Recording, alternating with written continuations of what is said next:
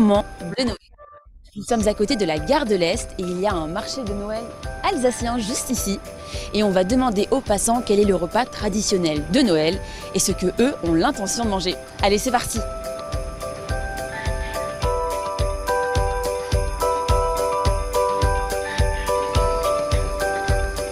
Qu'est-ce qu'on mange traditionnellement à Noël en France? Alors moi je suis végétarienne. Alors les gens normaux, moi ma famille mange des huîtres. Il y en a qui mangent de la dinde mais bof en France. Des huîtres, du poulet. Chez mon copain il mange des escargots. Il mange de la bûche. Du foie gras, beaucoup de foie gras. Beaucoup de foie gras. De la bûche de Noël, des coquilles Saint-Jacques, de la dinde, je sais pas. C'est bon, j'ai bon jusque-là? Ah oui, jusque-là c'est tout bon, tout juste. Des marrons, un truc comme ça, des marrons glacés je pense, ouais. Et du roast beef. Et Ça me revient en fait, il y a tous les trucs qui me reviennent. autre chose, alors en entrée, vous avez dit saumon, les huîtres, et il y a autre chose qu'on mange souvent en entrée aussi qui est très très... Ok. Vous progressez là. Ouais, c'est ça, je suis en train de me refaire le repas de Noël qui va arriver dans quelques semaines. Ouais, c'est ça, foie gras, saumon, terrine de toutes sortes. On mange, qu'est-ce qu'on mange? Des huîtres, du saumon, je dirais du foie gras et du rôti de, je sais pas, pintade, un peu tout ce qu'on veut, mais ouais, beaucoup de fruits de mer. Et en dessert? Et en dessert, de la bûche. Bûche, ouais, je vois que ça, de la bûche glacée. Et qu'est-ce qu'on boit en général? Champagne, vin. Après, ça dépend des régions. Il y a des régions où on boit de tout. Tout ce qui passe. Voilà.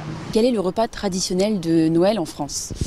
Une bûche, une dinde avant. Selon les moyens des familles, je dirais éventuellement une entrée poisson, saumon fumé, foie gras, et puis fruits de mer, sinon.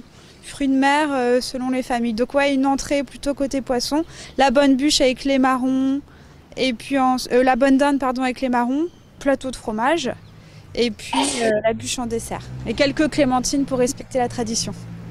Et le panettone aussi au petit déjeuner, ça c'est important. Ouais, ça c'est très bien. Panettone fait maison ou pas? Non, c'est pas fait maison, non. On s'est pas encore lancé là-dedans, on a essayé une fois, c'était du ciment, donc non, pour l'instant on compte plutôt sur du panettone fait par d'autres gens qui savent les faire. Voilà. Et la bûche aussi? Et la bûche aussi, ouais, la bûche aussi. Si on a essayé une fois, c'était un peu étouffe chrétien, mais c'était pas mal. Mais après, non, en général, on fait plutôt confiance à des vrais pâtissiers, quoi, des gens qui connaissent le métier. Traditionnellement, la bûche de Noël était une vraie bûche que l'on faisait brûler dans la cheminée et on essayait de la faire brûler jusqu'au 1er janvier. C'était censé porter bonheur et apporter de belles récoltes à la famille l'année suivante. Cette tradition s'est perdue et la bûche est devenue un dessert traditionnel de Noël en forme de bûche. Alors, Les bûches... bonsoir tout le monde, soyez une fois encore bienvenus. Alors, enchanté et ravi une fois encore de vous rencontrer. Et alors, vous allez comment? Bonsoir Yvonne, Louisa, Victoria, Cécilia, Suzanne. Et oui, voilà. Jusque-là. Bonsoir. Bonsoir. Alors, comme vous avez regardé la vidéo, le titre est Noël, n'est-ce pas? Noël. Alors, dans un premier temps, je vous conseille fortement de vous abonner à la chaîne sur YouTube qui s'appelle Easy French. D'accord? Easy French. Vous pouvez regarder plein de vidéos en français de la même façon pour s'habituer à la sonorité. Et aussi, je vous conseille de chercher le TED Talk. TED Talk en français. De la même façon, il y a plein de présentations au TED Talk. Voilà, TED Talk en français. Il y a un tas de présentations pour les regarder et pour s'habituer surtout à la sonorité du français, n'est-ce pas? Donc, voilà. Vous allez comment? Suzanne, Luisa, où est-ce que vous suivez déjà des chaînes sur YouTube qui vous intéressent beaucoup?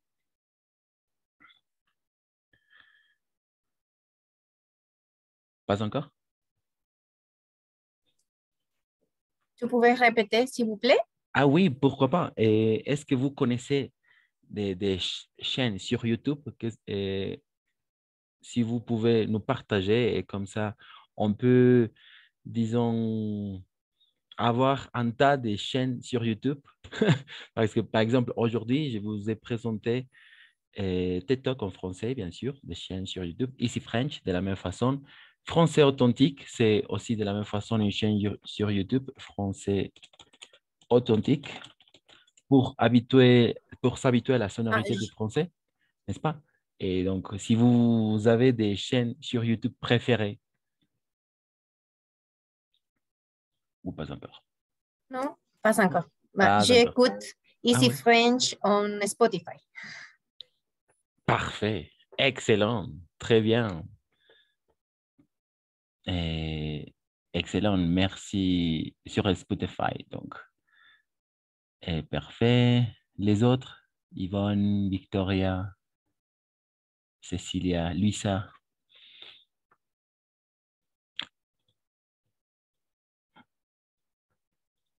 OK.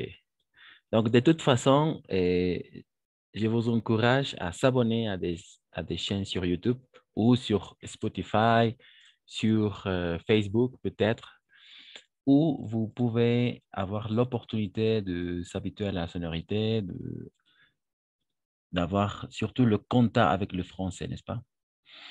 Voilà. Donc, aujourd'hui, on va s'intéresser à regarder une petite chose très importante. Voilà, c'est ça. On va tout de suite commencer, d'accord? Alors, les déterminants. On a déjà regardé des déterminants. Voilà, des déterminants déjà.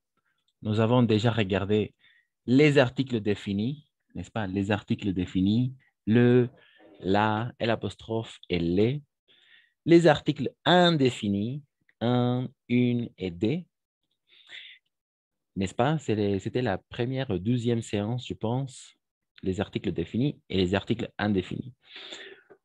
On a déjà regardé ces deux types d'articles. Après, on a déjà regardé un peu les articles partitifs en module 1, n'est-ce pas? Et maintenant, aujourd'hui, on va s'intéresser à regarder les articles démonstratifs. Quels sont les articles démonstratifs? Ce, cette et c'est, tout simplement. D'accord? Mais jusqu'à là, je pense qu'il n'y a pas de souci, il n'y a pas de problème avec les articles définis, les articles indéfinis et les partitifs, n'est-ce pas? Et aujourd'hui, on va s'intéresser à regarder les articles démonstratifs. Voilà. Ça marche?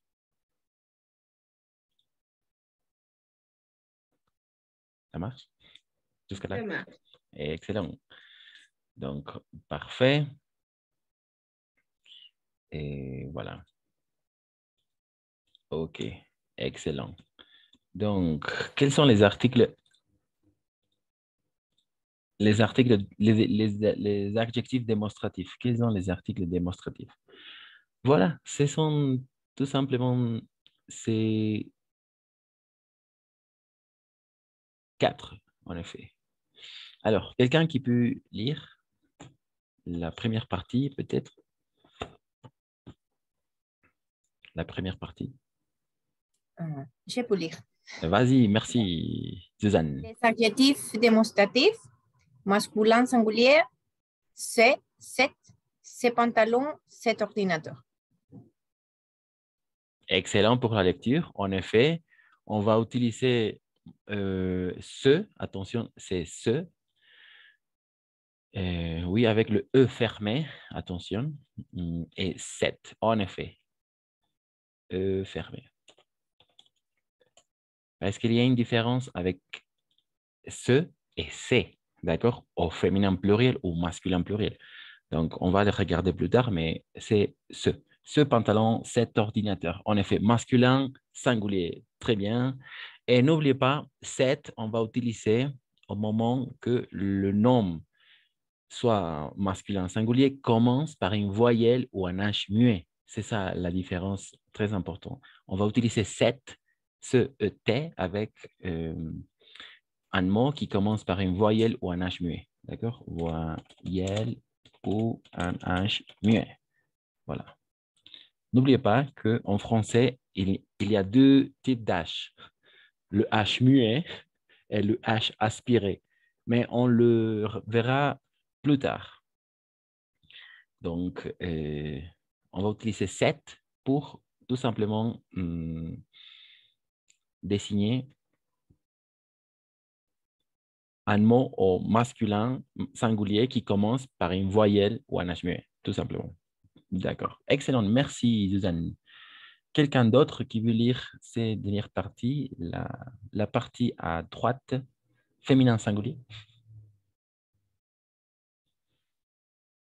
Quelqu'un?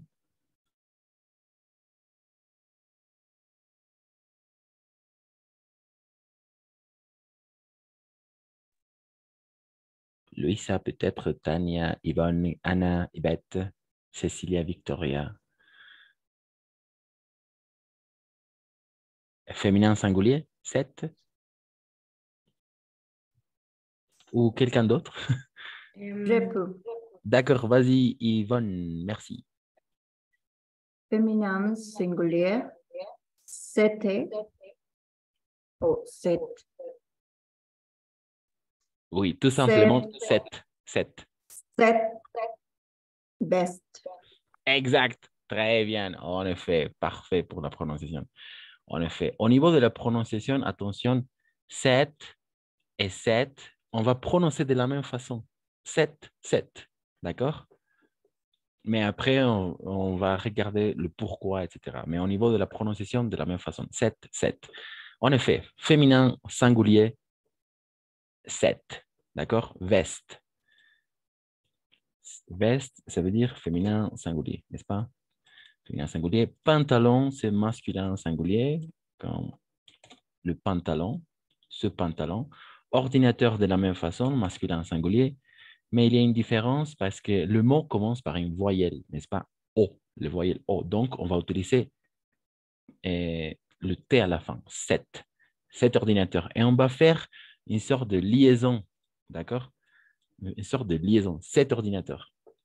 Voilà. Excellent. Merci, Yvonne. Jusqu'à là, il y a la question. Masculin singulier, ce, 7. Féminin singulier, 7. Toujours 7. Féminin singulier. Peu importe si le mot qui suit, c'est-à-dire féminin ou féminin singulier, commence par une voyelle ou un H muet. Peu importe. Parce que c'est féminin, tout simplement. D'accord? Donc, il faut faire beaucoup d'attention au genre du mot. N'est-ce pas? Voilà, merci Yvonne. Et La quelqu'un d'autre? pronunciación del masculin singulier es sec y set. Oh, en effet, 7 ordinateurs, ça marche. Et avec ces parties-là, la première est ce. Ce. Que. Oui, avec le Que. E fermé. D'accord? Le E fermé. Como la E francesa. Exact. E fermé. Exact. Que. En général, on va trouver cette prononciation avec les monosyllabes. Par exemple, le, je, me, de, peu, ce, très bien, très bien. Ce,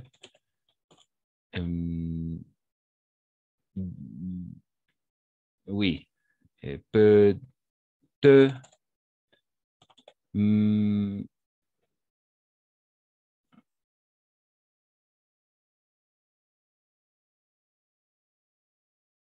voilà, jusqu'à là. En général, le monosyllabe, d'accord, avec le E fermé. Le, je, me, de, peu, ce, te, etc. Parce qu'il y a une différence. Au moment de prononcer, par exemple, les, je comprends les et B, mais, P, n'est-ce pas? Au pluriel, C, etc. Avec le E ouverte, d'accord? Les, D, mes, T, C, etc. Mais en général, en singulier, on va prononcer ce, de, me, te, etc. Donc, dans ces cas-là, ce, voilà, E fermé. Ou, oui, E fermé. Excellente question. Merci, Yvonne. Alors, ou quelqu'un qui veut lire masculin pluriel jusque-là?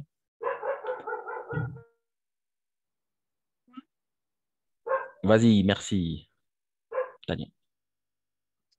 Masculin pluriel, c'est pantalon, c'est ordinateur. En effet, merci. Dans ces cas-là, par exemple, on va prononcer C. C, en effet, C, tout simplement C. C'est En effet, très bien.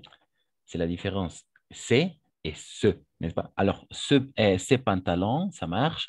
Et de la même façon ici, ces ordinateurs, on va faire la liaison, d'accord? La liaison, comme la liaison ici.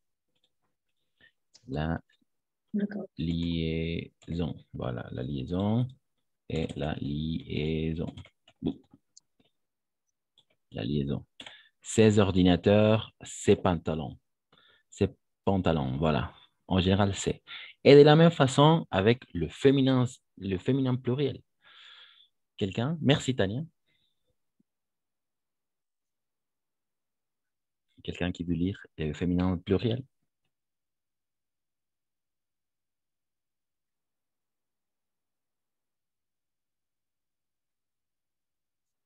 Moi, Vas-y, merci, Anna. Excellent. féminine singulière, c'est veste. En effet, très bien. C'est veste. C'est veste. En effet, parce que c'est, en Sin effet, la T, ¿no? Se veste. c'est veste, en effet. Et féminin pluriel, veste, n'est-ce pas? Et ici, on peut trouver masculin pluriel. Pantalon avec le S, ordinateur avec le S, n'est-ce pas? Le S, pluriel, pluriel, pluriel, pluriel, pluriel, pluriel avec le S. Et voilà, c'est ça. Donc, c'est ça. Les adjectifs démonstratifs. Ce, masculin singulier, ce, cette, féminin singulier, cette, de la même façon. Masculin pluriel, c'est. Féminin pluriel, c'est. Si on doit tout simplement simplifier le tableau, pour pluriel, on va tout simplement dire c'est. Peu importe le genre et oui, le genre du mot. Toujours c'est. D'accord? C'est pluriel, soit féminin, soit masculin. Pluriel toujours. Oui, voilà. Donc, il y a des questions jusqu'à là ou il n'y a pas de questions?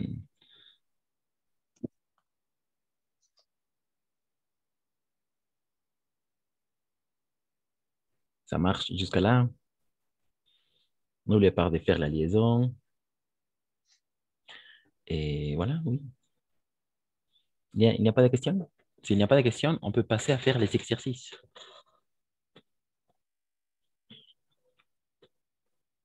Il n'y a pas de questions ou il y a question. Ça marche? Marche. D'accord, merci Anna. Donc, maintenant, je vais vous partager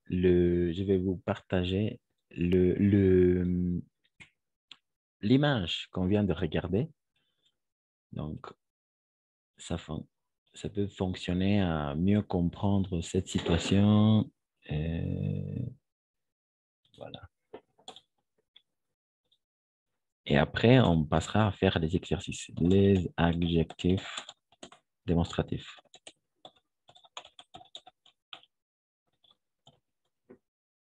Voilà. Excellent. Donc, parfait. Donnez-moi quelques minutes, quelques secondes.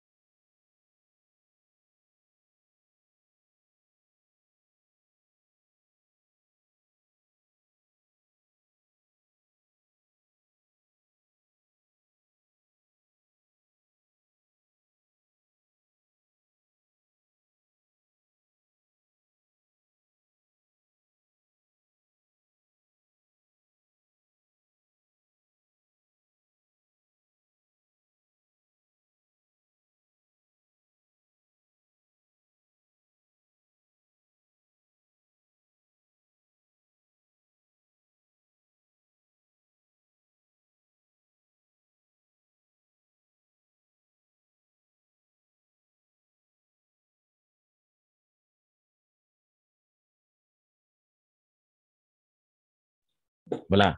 Excellent. Très bien. Donc, on peut passer à faire les exercices maintenant. Euh, Excellent. Alors, on va commencer avec Anna. Anna, après Cécilia, numéro 2, je vais noter. Hmm. N'oubliez pas, il n'y a que 4 adjectifs démonstratifs, n'est-ce pas? Ce, cette, et c'est, tout simplement, d'accord? Tania, Ibette, Yvonne, excellent. Louisa, Suzanne, Victoria, parfait, excellent. Donc, Anna, à toi, numéro 1.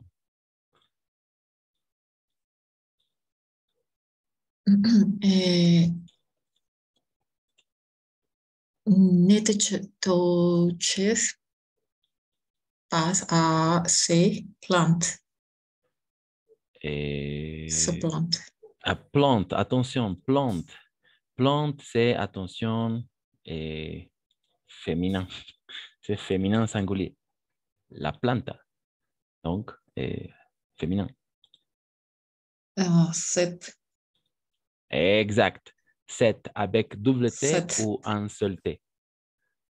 Ok, set. Ça marche. Et avec double T ou un seul T.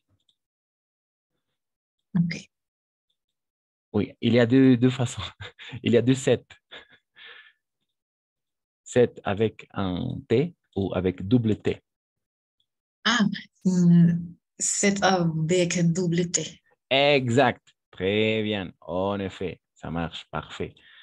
Set, c'est ça. En effet, cette plante. Excellent. Plante. Très bien. Parfait. Voilà. Oh, comment est-ce que je peux effacer? Bon, voilà. Ça marche. Merci, Anna. Cécilia, numéro 2.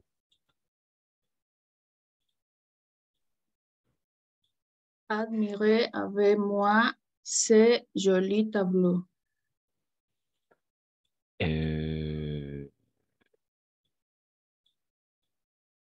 C'est-à-dire quel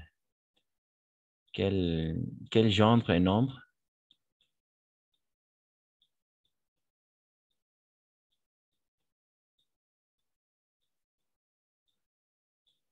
Cécilia?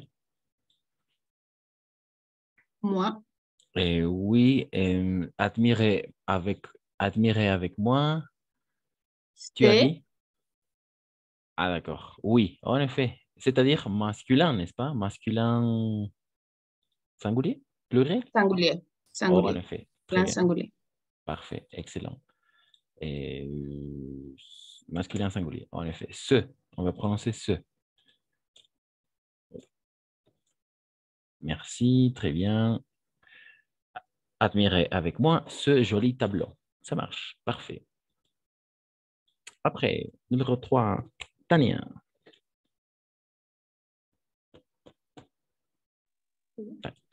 Mm, C'est... No, ¿qué significa poesía? Ah, foi-ci. Alors, oui, c'est une belle question. Foi. Alors, on va se concentrer maintenant avec foi, tout simplement. Foi, ça veut dire cette fois-ci, par exemple.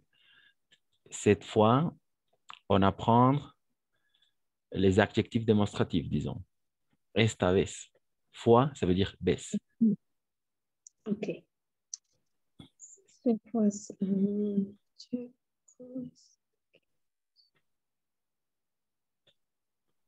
Donc, foi. Quel genre? no le entiendo la oración Ah, completa, pero bueno, sí. fois-ci. Baisse. Baisse, ça veut dire, pour t'aider, c'est féminin singulier. Tout simplement, féminin singulier. Ah, ok. Um, set Double T, cette fois-ci, je crois que nous sommes perdus. Perdus? Perdu. En effet, très bien. Ça marche, Tatiana. Tania, pardon. Excellent. Cette fois-ci. En effet. Cette fois-ci. Ça veut dire esta vez. Alors, il est très important ces structures parce qu'on fait des choses comme ça, par exemple. Cette fois-ci, ça veut dire esta vez, mais cette fois-là, ça veut dire aquella vez, d'accord? Cette fois-ci, esta vez. Donc, ces particles, ça veut dire que on est proche de la situation, d'accord? On est tout à fait proche dans la situation. Mais au moment de mettre là, ça veut dire que la situation ou l'objet ou un peu n'importe quoi est éloigné, d'accord? De la même façon, on peut utiliser à cette époque-ci, par exemple. Époque-ci, en esta época, d'accord? Mais si on dit à cette époque-là, qu'est-ce qu'on va comprendre? À cette époque-là,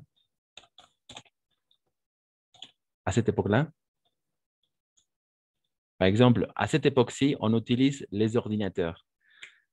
Mais à cette époque-là, en 1865, par exemple, en esta En époque, aquella época. exact, très bien, parfait.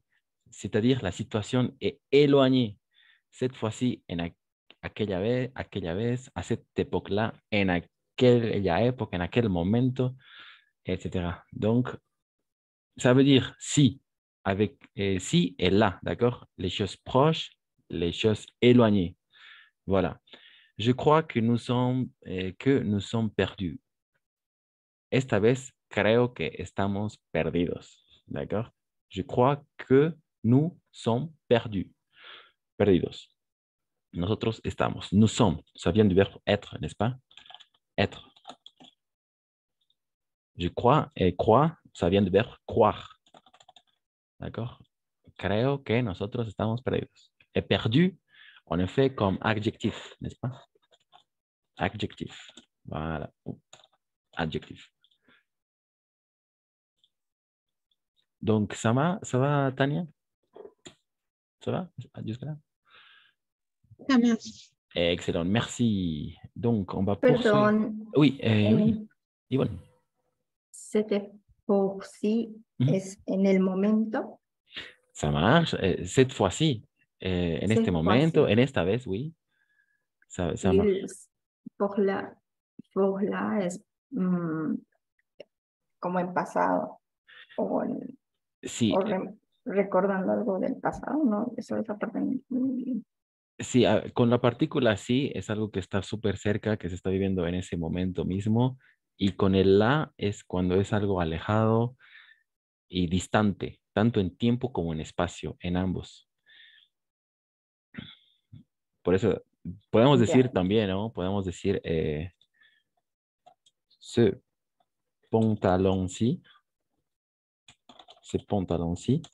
ou ce pantalon-là.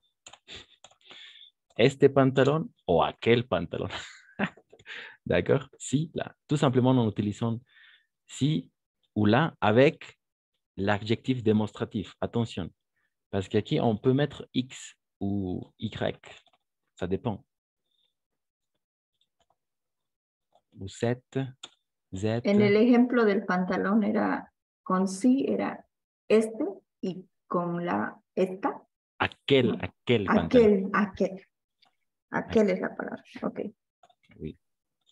Excellent. Ce pantalon-ci, ce pantalon-là. Este pantalón o aquel pantalón. O estos pantalones o aquellos pantalones, ¿no? Ce pantalon-là. Ça dépend. Voilà. Jusqu'à là, ça marche, je pense. Et 4, numéro 4, Yvette. Yvette, numéro 4. Oui. À qui sont ces objets sur le sol? Excellent, très bien. Tu as bien prononcé avec la liaison. Ces objets, c'est-à-dire objet, genre et nombre des objets. Non. Oui, en effet, mais c'est masculin pluriel, n'est-ce pas? Objet, Oui. objetos, los objetos.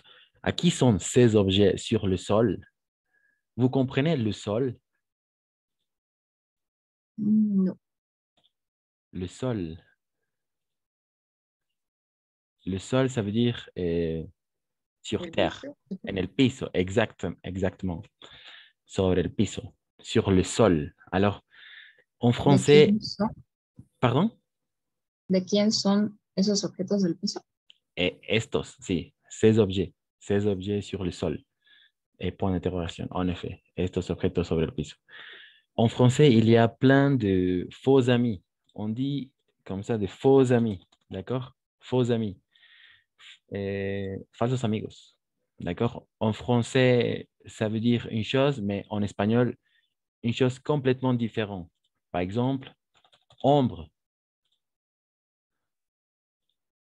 Ombre, euh, sol, n'est-ce pas? Hum,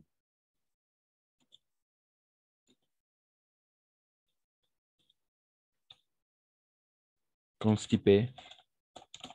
Alors, après, je vous passerai les faux amis, d'accord? En français, ça veut dire une chose et en espagnol, une chose complètement différente. Donc, le sol ici, ça veut dire sur terre, sobre el piso, en effet. Et il n'y a rien à voir avec le sol, en espagnol, bien sûr. Voilà, 5. Yvonne, oui, toi, 5. C'est RC, nous irons quelques jours à Paris. El c'est masculin singulier. Et No, este es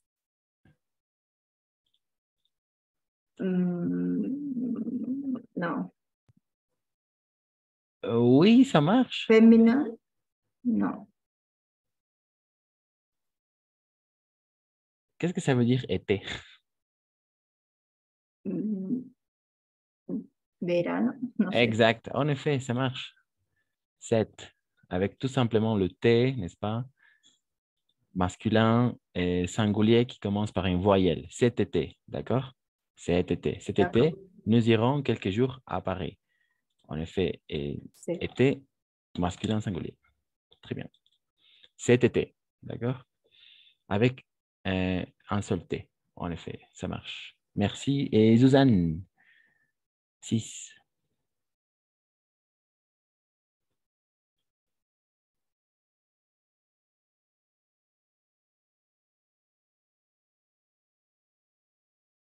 Suzanne,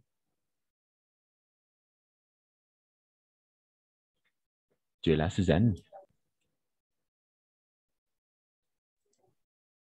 Perdón. Ah, d'accord. Excellent. 6.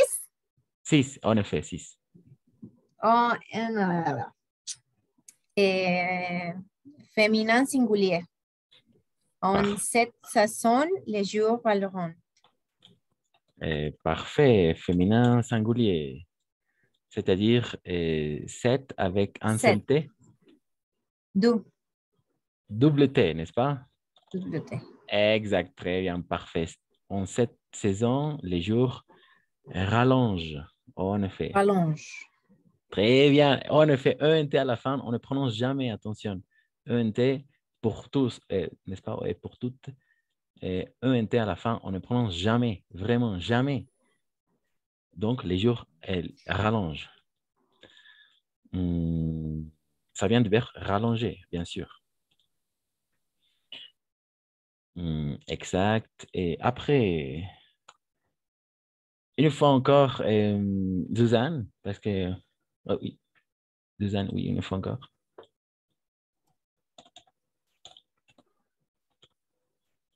¿Leo de nuevo? Numéro 8. Numéro Numéro 8, 7. non, 7. Je crois que c'est un enfant et souffrant. En effet, c'est-à-dire? Masculin singulier. En effet, masculin singulier. En effet. Et je crois que ce, n'est-ce pas, ce. Ce jeune.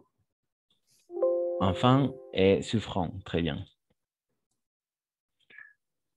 Parfait. Excellent, merci. Et numéro 8, une fois encore, Louisa. Louisa, si tu es là. D'accord. Comment sinon c'est dont vous m'avez parlé? Masculin singulier, c'est été.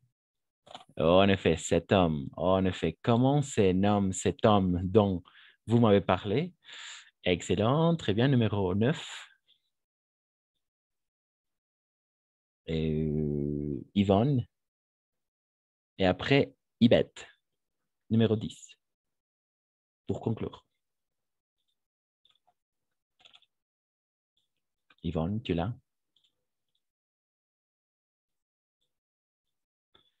Et sinon, Ibette numéro 9 et Tania numéro 10. Oui. Parfait, Ibette. C'est le relais d'un gène considérablement la circulation. Parfait, ce. Masculin singulier. Excellent. Ces brouillards denses gênent considérablement la circulation. En effet. Très bien. Et finalement, numéro 10, Tania. Oui, Tania. D'accord. Il faut jeter cette fleur, cette double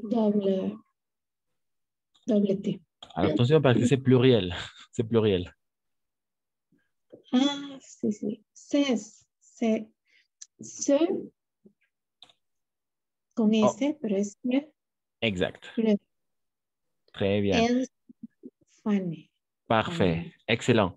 Donc, la réunion va se couper dans quelques secondes. Je vous invite à se reconnecter. Et oui, en effet, c'était C, tout simplement. Parfait. Donc, on va continuer les exercices maintenant.